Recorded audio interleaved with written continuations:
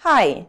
This introductory unit, probably your first contact with linguistics, introduces the central aspects of language and communication and defines the main branches of linguistics.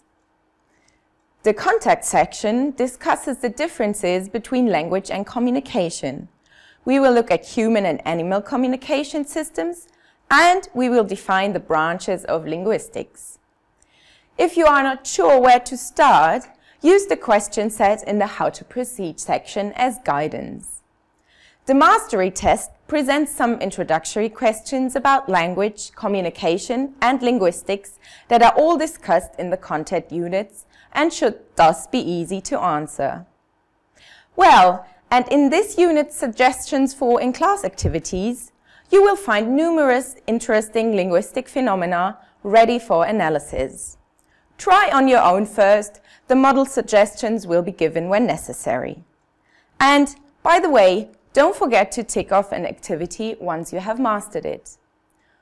So, even if this unit involves a lot of brand new information, we made it as accessible as possible for you. So, good luck!